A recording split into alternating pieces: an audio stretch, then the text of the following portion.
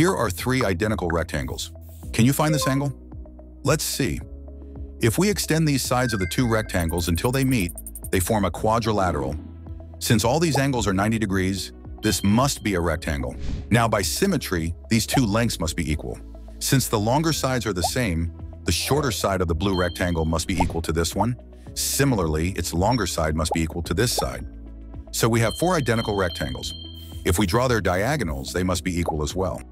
Now, the angles formed by these diagonals and the longer sides of these rectangles must be equal. Let's call them x. Since this total is 90 degrees, this one must be 90 degrees minus x. And if we add these two angles, we get 90 degrees. Similarly, each of these angles must be 90 degrees. So all these equal lines meet at 90 degrees, forming a square. Since the diagonal of a square always makes a 45-degree angle, the required angle is 45 degrees. Now, if only the opposite rectangles are identical, does the angle still remain 45 degrees?